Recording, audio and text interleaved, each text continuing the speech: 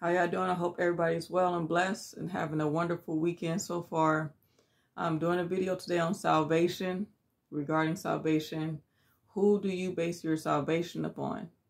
Do you base your salvation upon what Jesus has said in the scriptures, or do you base your salvation upon what man has told you, based upon tradition? Now, it's okay to listen to the word of God from preachers in your church, or if you're watching on a network, whatever, only if it's coming straight from the doctrine, coming straight from God's word and not of opinions. Especially a lot of people are confused about this, and I was too, with the once saved, always saved doctrine. Now we know that living in sin, we know that the wages of sin is death. We know that the wages of sin is death. And we go ahead and we deliberately live in sin. I'm not saying like making mistakes as we go along, or we have struggles in our walk with the Lord, because we know that we're not going to get it right on the first tries or the second tries. It varies from person to person and your situation and how God wants to deal with you. Amen. How he wants to mature you in due season. But this goes for like people who are deliberately living in sin. Now, we know that the Lord does not hear sinners. So to say that, oh yeah, God is still on my side and you living in sin, he does not hear the prayers of sinners. And he calls it, we are a sinner if we are living in sin. So if we've been born again, the Bible says that we are made new. We are new creatures in Christ Jesus. Amen. So that means that we lay aside our fleshly desires. We lay aside the things we want to do in this life, and we follow Jesus. Amen. That's what it means to be born again. We lay aside what we want, get into God's word, figure out what it is that he wants, to observe his commandments, to pray and fast unto him. Amen. So there's a difference between growing in Christ and actually living in deliberate, willful sin. And so a lot of people get that confused, like, oh, my salvation, I'm secure until eternity, is because they may have people in their ears telling them that you don't have to keep repenting of your sins. You don't even have to live a repentance lifestyle. They will tell you that God understands. God knows your heart. And they'll go yada yada. They'll go on and on. The list goes on, y'all, to give you that doctrine that once saved is always saved. And do I believe that? Absolutely not. I don't believe it because of what the scriptures has taught me, and also what Jesus has shown me. So yes, I was baptized in Jesus' name and filled with the Holy Ghost when I was 18. But I did not grow in Christ after that. I was not reading or studying his word. I was going out to nightclubs. I was drinking, smoking weed. I was doing my own thing for years and years. And I was baptized in water the right way in the name of Jesus Christ for the remission of my sins. So could I truly say that I was born again in that state? I wasn't struggling. When I was doing these things, I was deliberately doing them. I knew that partaking in these events was not Christ-like. I knew that it wasn't right. My conscience, the Lord made it clear in my life that it wasn't right. But yet I still went ahead and did it. So what happened over time is my conscience became, like the Bible says, hot, like a seared iron. So I mean, you can't feel nothing no more. You're not sensitive no more to the Holy Spirit. You're not even yielding to the Holy Spirit. You're yielding to your flesh, your desires, and what you want to do. So was my salvation secure? Even though I was going to church, even though I was baptized in Jesus' name, even though I thought I was born again, even though I made sure I didn't miss a Sunday, I went to Bible study on Wednesdays as well. So was I really secure?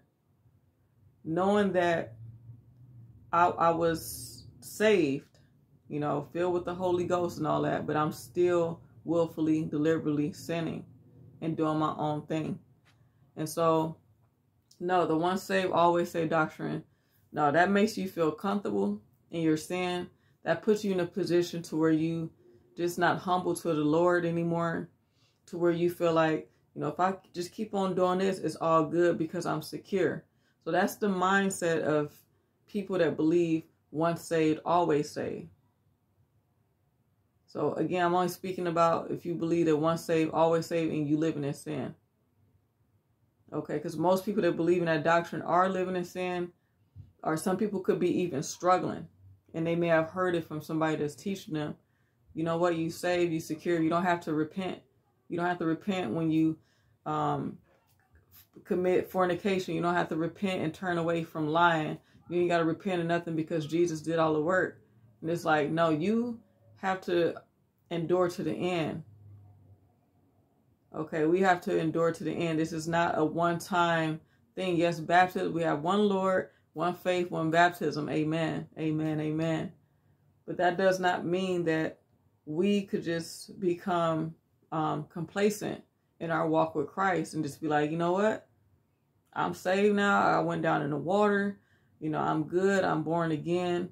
And then you turn right back into what you was doing as if you're not born again, as if you haven't been filled with the Holy Ghost. And maybe some people haven't.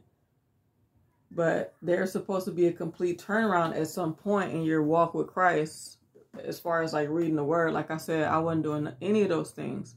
So how would I know to turn from my sin if I'm not reading God's word? That doesn't make sense.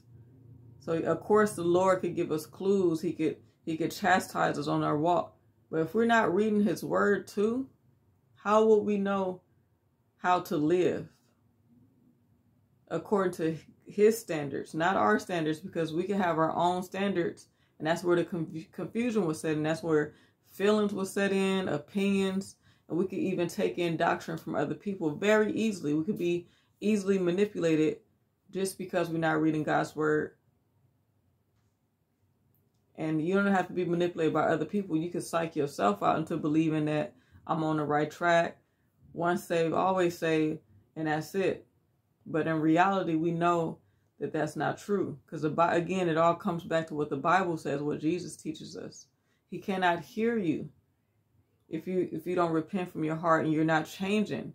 He will not listen to you. And people always say, God knows my heart. He does. And that should scare you. Yes, he knows your heart. And that should scare you, because for the simple fact that if you're trying to dupe God, you know, that's a losing game automatically. You can't dupe God. You might could con people in this life and lie and play with people, but when it comes to Jesus, you cannot dupe him. You can't. Amen. So right now, more than ever, it is time for us to get right with our Maker. To stop living based upon opinions, living based upon doctrine of men and traditions of men, and get into God's word and see what he says. To begin to obey his commandments, to make up in our minds and our hearts that, hey, I want to follow Jesus wholeheartedly. I want to stop playing games. I want to stop going in circles in my life. I really want to be serious about the Lord. I want to be blessed by the Lord. Because the Bible says, you know, blessed are they who are not offended by me. That's what the Bible says. So if you're offended by God's word, it says, blessed are they who are not offended by me. So if you're offended by God's word, that means you are cursed. If you are offended, not to say that things in the Bible won't hurt your feelings a bit, but if you're offended, you're like, oh, it don't mean that. You know, God don't mean it like that. You start putting in your own opinions and mixing things up. That's where you're making errors at right there. Where you start throwing in your feelings and everything. God doesn't operate like that. And a lot of people will say, well, the times have changed. You know, I could do this now. You know, God could use anybody. And, you know, people will say that based upon things that they want to do. If you notice that. A lot of people will say, yeah, God uses anybody. Yes, God could use anybody, but he's not going to use you to go against his commandments. That's just point blank. And no matter how much we try to twist things, how much, you know, the politics change in this world, they're like, oh yeah, these people got rights, we got the rights, God says I change not. So when it comes to those type of things, saying God could use them, be careful with that, because people could lie and say that God used me for this and that and the third, but if you read the scriptures, it doesn't align to God's word. So therefore, that's an error right there. You know, God could use me. God, yes, he could use you for his glory, of course. But again, he would not use you to go against his commandments, his laws, and his statutes. He changes not. Okay, we can see everything is changing in this life with technology, with so many different things. You know, I grew up on VCR, and CD players and all that stuff. That stuff is of the past now. And that was just the 90s. It's sped up a lot. You know what I'm saying? I grew up to the headphones with the wire getting stuck to my jacket zipper, all that stuff. Everything has changed now with the smart TVs. Yes, I agree. Times have changed of the world, though. But the Holy Scriptures have not changed. The Holy Scriptures has been established before you and I were even born or even thought of. And the Holy Scriptures will remain the same even after we depart from this earth. Because God is eternal. His word is eternal. His word is written.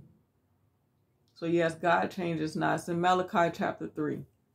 And people will use, different things, different scriptures to be like, oh, that's out of context. It's out of context. What's so hard with understanding when God says thou shalt not? Or when he's given characteristics of a certain title like pastors and stuff, people would twist that around too and be like, he didn't mean it like that. Just look at these other women and see what they were doing. And these women were warrior women of God. They were prophetess. They had different assignments. God told them to go warn the people. He gave some very important assignments to women. But yeah, you have people on the other side saying, well, women could preach too. Women could be pastors. Well, how come God gave the characteristics of a pastor? He wrote down the characteristics, the pastors to have one wife and so forth, to be leaders in their homes, those type of things that men are supposed to do for their homes. Amen. And so a lot of people will say that those are twisted out. So what's out of context about that?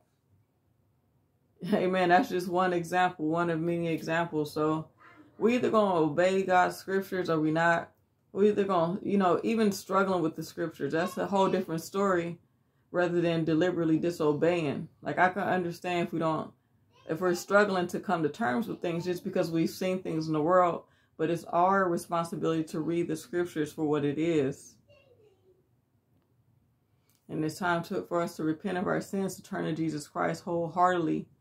It's no time to be playing or messing around or debating God's word or doubting God's word in this hour. It's time to get serious about him. We're either going to be all in or all out. We can't half step with God.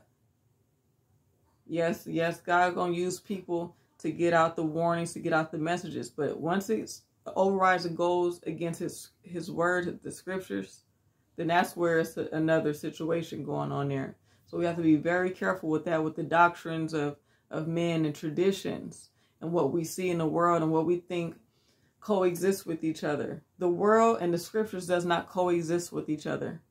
The ways of the world and the scriptures does not coexist with each other. Amen. God is much bigger than all of this. He's bigger than politics. He's bigger than votes and everything. So we have to take that to account. We either going to obey what Jesus says in the scriptures or we not. Again, the scriptures have been here before you and I were here or even thought of, and they will be here after we depart. So that's all I wanted to share on today was salvation. And I hope you guys have a blessed and wonderful rest of the weekend. Take care.